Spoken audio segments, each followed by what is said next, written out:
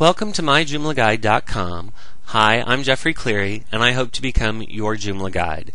Create stunning, interactive membership websites with the video tutorial series found at myjoomlaguide.com.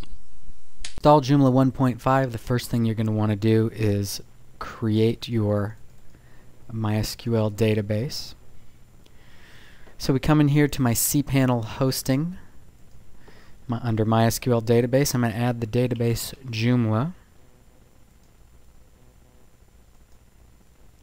And I'm going to create a user for that database.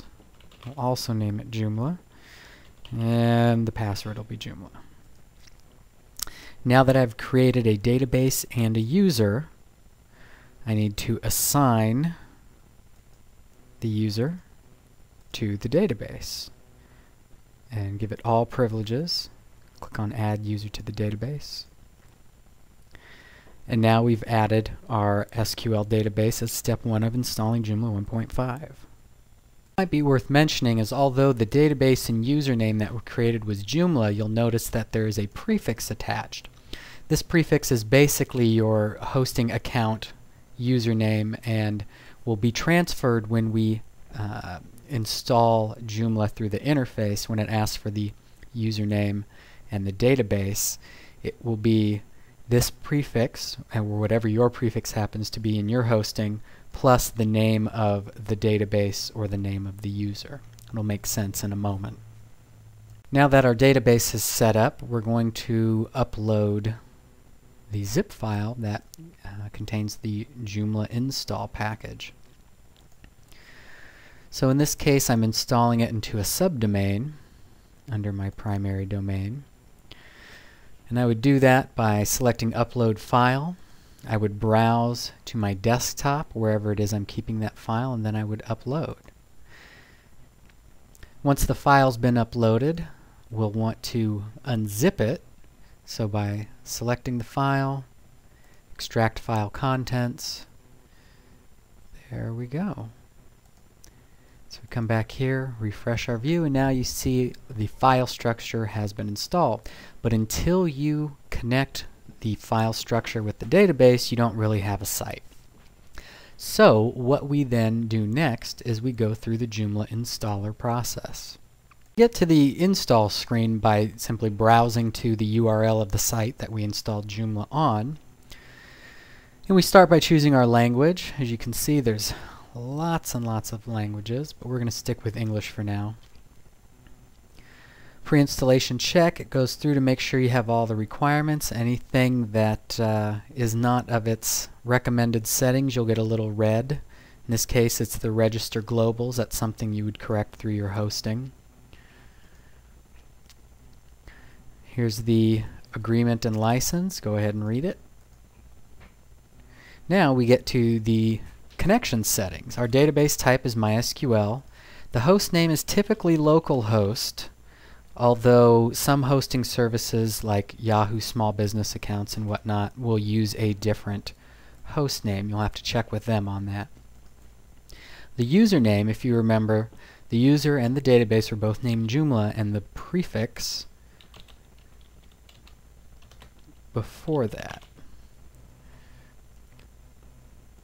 We enter our password, which happened to also be Joomla, and the database, just like with the username, begins with the the root prefix, the user prefix for the hosting account, and then the database name.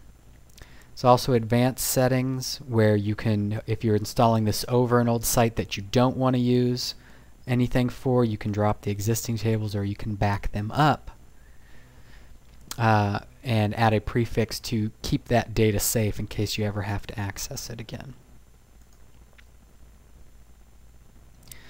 If we want to enable our FTP, this is where you would enter that information.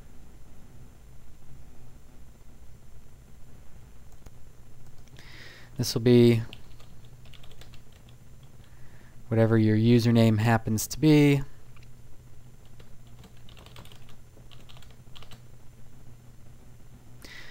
And you can auto-find the root path. Very little handy feature. So yes, we want that. Select Next. Then you add the site name,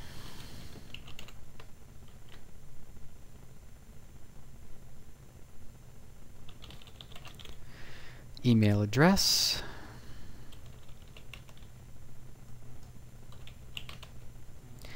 and the administrator password.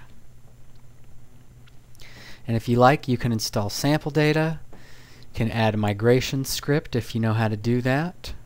You can all sorts of different features. But for now, we're just doing a new install, so all we have to worry about is the name, the administrative contact, and password. We click on Next. Oops.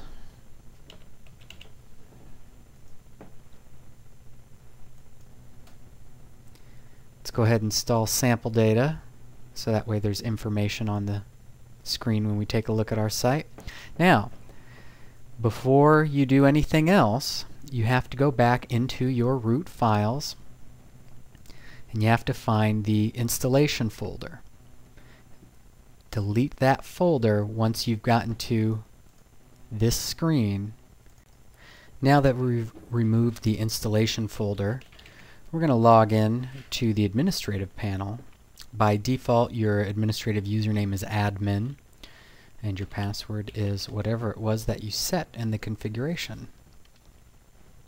Once we've logged in, if this is your first time using Joomla, go ahead and read through this. There's some great links and encouragement for you to find out more information, different resources. For example, the Absolute Beginner's Guide to Joomla. So now that Joomla is installed, I want to touch on a couple interesting features that are just two examples of what's so great about this latest revolution of Joomla. The first is the Extensions Manager.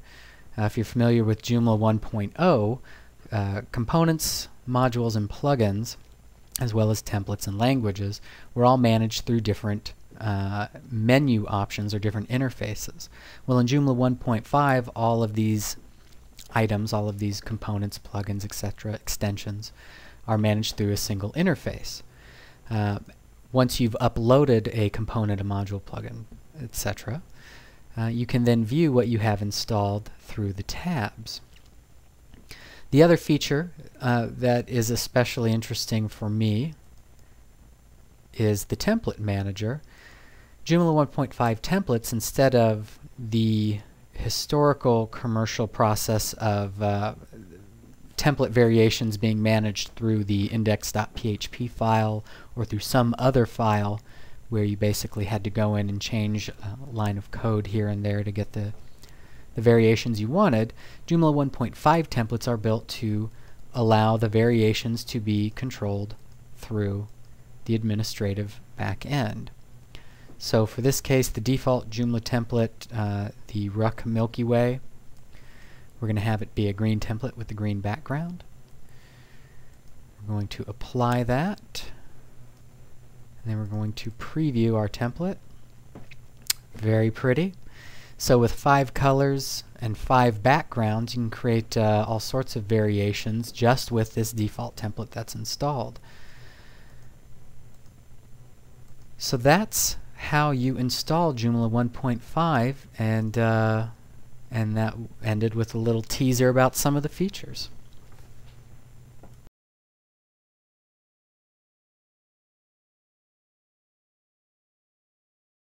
Thank you. I'm Jeffrey Cleary, and I hope to see you at myjoomlaguide.com.